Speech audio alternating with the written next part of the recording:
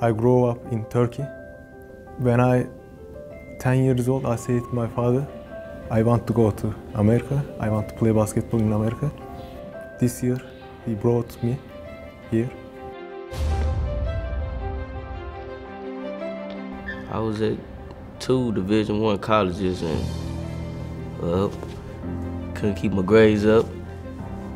So I came here, put my grades up, put my GPA up.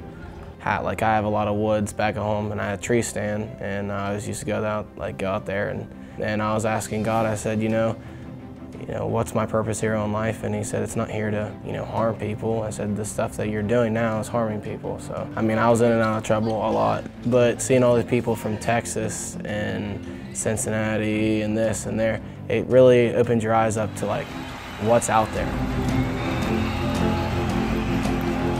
Every day I'm trying to improve myself and practice every day. I love that group of guys out there. We're not the biggest, but Hocking College is a stepping stone, like an opportunity to, go to college, without debt, really. It's affordable, and there's a great criminal justice program here, so it was good either way.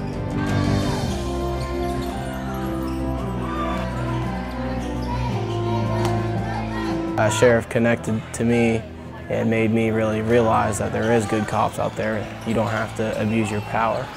You can really make a difference in a lot of people's lives.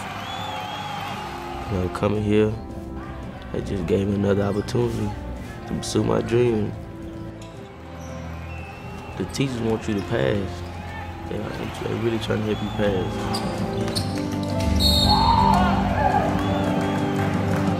I want to be a police officer because I got a lot of second chances in high school.